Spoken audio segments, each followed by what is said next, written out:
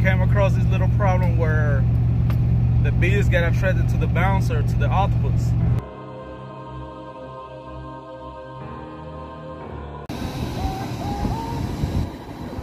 There we go.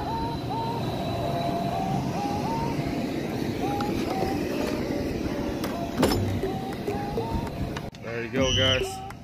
This is the octopus. It's going up.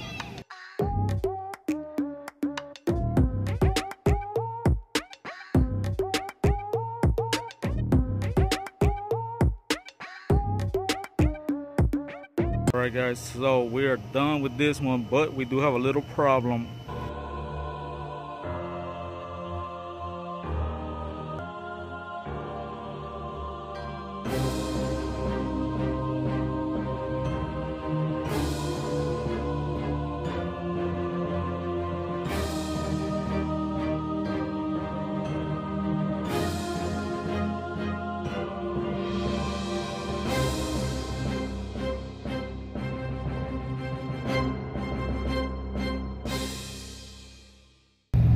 Came across this little problem where the bees get attracted to the bouncer, to the octopus.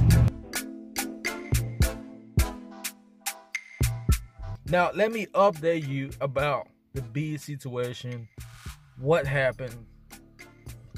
So we was getting ready to leave, you know, I'm gonna rewind everything for y'all guys. We was getting ready to leave the second appointment, which was the octopus, the bee situation.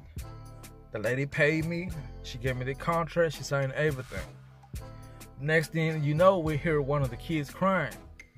And I was like, oh, I hope somebody didn't get hurt. And turns out that one of the bees stung one of the little kids.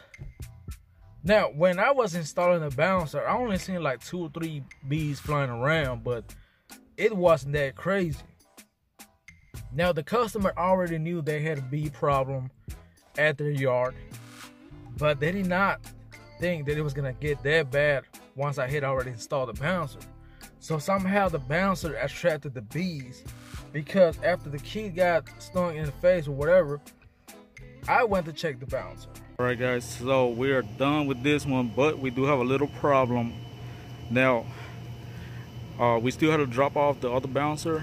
It's already scheduled in a few minutes. Check this out. Somehow the bouncer is attracting all these bees, and they're all around. Now the kids were already jumping earlier, and one of the kids got stung. Look at that. There's a whole bunch of bees just going like crazy. And the customer said that normally they be around this area, but it just doesn't get too crazy. And they are going inside the bouncer. So I told him if he wants to, I'll come back and move the bouncer. But I just can't move it right now. There's too many bees though. Look at that, too many bees. Look at that. Oh.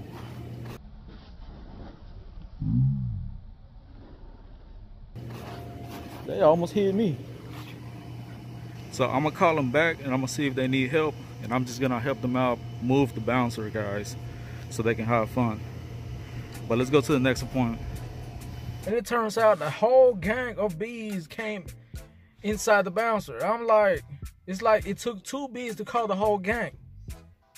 And the bouncer was not for the bees, it was for the kids. So they took advantage of that, guys. And the customer asked me, hey Tony, is it okay if you can move the bouncer to the other side where there's no bees over here? Now, like I said, they already knew they had a bee problem, but they also didn't think it was gonna get that crazy. Now, they put me in a situation where I had to decide real fast. Do I go ahead and move the bouncer and be late for the last appointment and make my business look bad? Or do I just go ahead and take care of the next appointment? I had to make a quick decision, guys, and I just told her, look, it's only 8 minutes apart. I told her, look, if you want to, you can wait.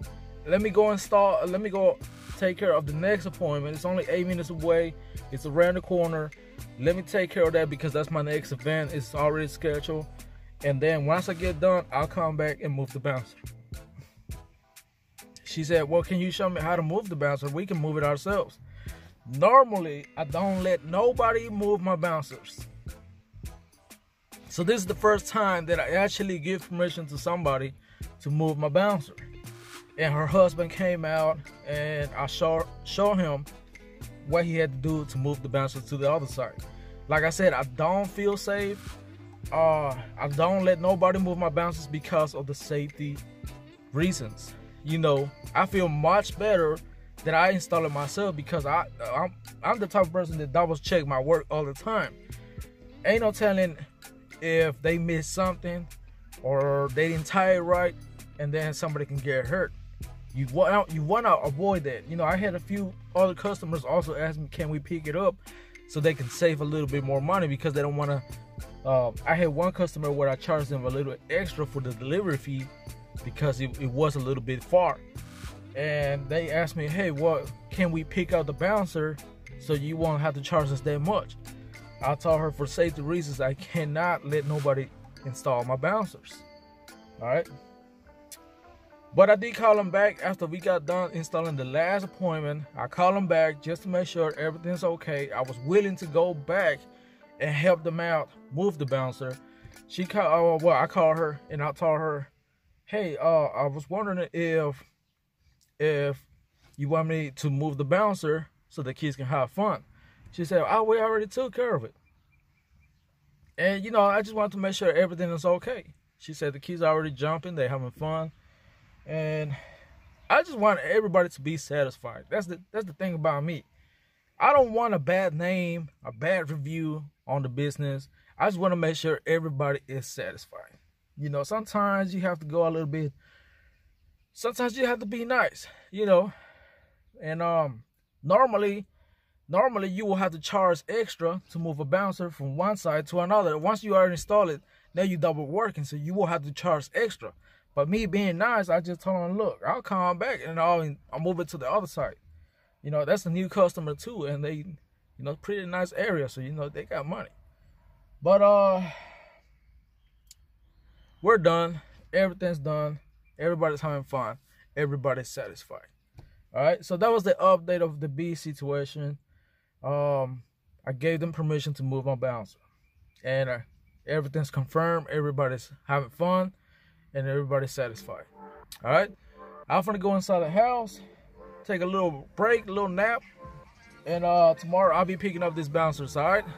So let's get this money. Let's keep moving. Let's get it. All right.